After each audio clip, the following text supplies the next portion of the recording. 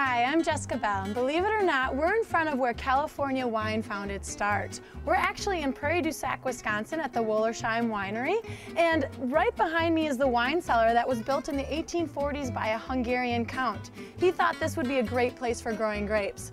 After a very cold winter, he went west looking for gold, eventually became the father of California wine, but he sold that wine cellar to one of his employees, a German family, and they lived in that wine cellar as the Wollersheim Winery was being built.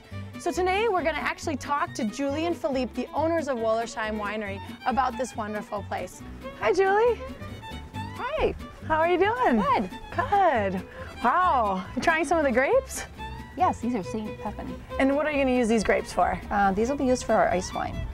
Okay, and when will you actually harvest them?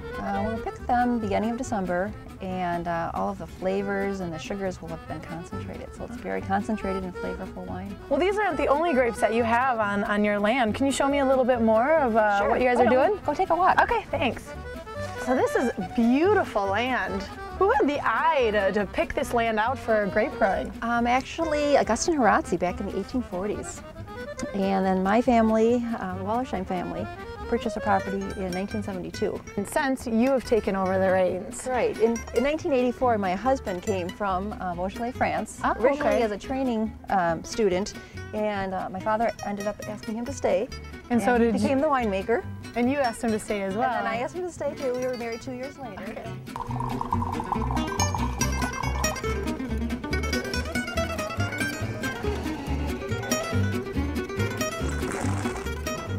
You must be Philippe. Hi.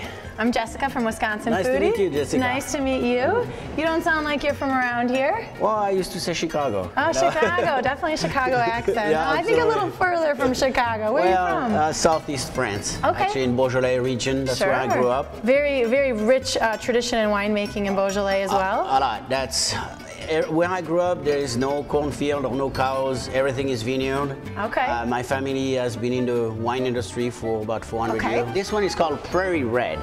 We always talk about from the ground to the glass because the ground is involved and gives its taste to the wine through the terroir and so on. Definitely has a Beaujolais-esque-ness to it, if that's even a word, but definitely fresh fruit and lots of red fruit, strawberries and raspberries, and almost that real almost bubblegum Kirsch fruit on it. That's the beauty of Foch. So can we take a look at the cellar? Absolutely, we'll go, and you should taste the Domaine Reserve of the barrels. I won't object to that. Let's do that. Good. Okay. So this is the Domaine Reserve, and it looks like we're in French oak right now. And this is the 08. And you use all French oak? Now we use American oak as well as French oak for the Domaine Reserve and Domaine du Sac.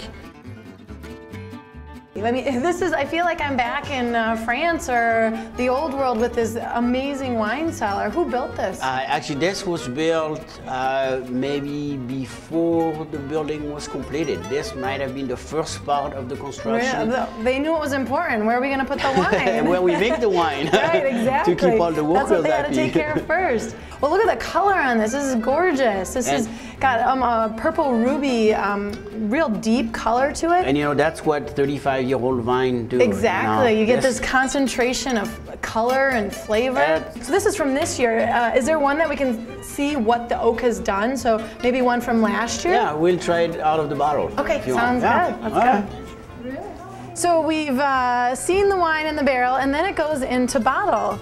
And what's going on here? Well, this is where we do all the waxing, the end dipping. Can I help you out? Yeah, Can I do a couple for you? Yeah. Okay, so what's the secret here? So what you do, you dip it into the wax like that. Okay. And then you let drip the excess. Okay. You're a pro, you know. Oh, well, you can put me to work here. I can help you out a little. I will guide but you. I take my payment in wine. You do? Yes, Okay. Yes. Well, we'll go. How'd I do? We'll get broke. Not bad. No, I'll drink you out of business. So, you know, it's interesting with these wax tops. They're beautiful, and actually they're a lot easier than a foil top because you don't have to cut any foil. Most people want to take a wine key and really chip away at it. You don't have to. Yeah, you just have to put a corkscrew in there and it'll come out beautifully. So would you like to taste it? Heck yeah. Okay, let's go. All right. So we've gone from ground, hopefully soon to glass. This is the Domaine Reserve 2007. So this is what was harvested back in 07. And we're gonna give it we're gonna pop it open. And I think that's one you waxed. This is the one, this is the one I waxed. All right, we'll see if my my advice comes true on camera. Let's hope so. I know the wine inside is good. Okay, you're not accountable for the wax, right? Look at that job. You see? Yeah. You definitely get a nice round cut on it. Nice and clean. Well, let's give it a try. I will do the honor. Thank you very much, Philippe.